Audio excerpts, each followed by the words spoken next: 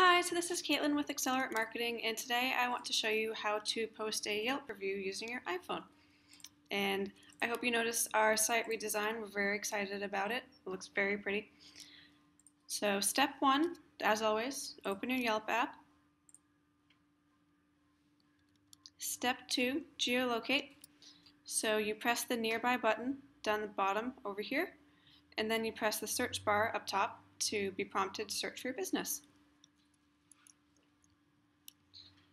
Step 3 is search for your business.